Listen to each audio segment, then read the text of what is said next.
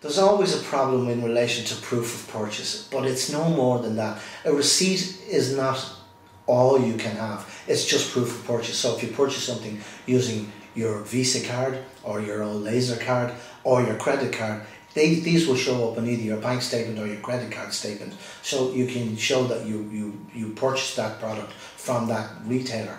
Now, there may be a time where you don't do that, you've paid in cash and you've lost the receipt. Under those circumstances, we recommend generally that you contact the manufacturer, or if the manufacturer is in another company, then ask in the store where you purchased it how you get in touch with their buyer, because the buyer should be able to help you and track roughly when that product came in. And most importantly, we have barcodes these days and you can figure out who sold it to you. It may take a few days, but you'll find out.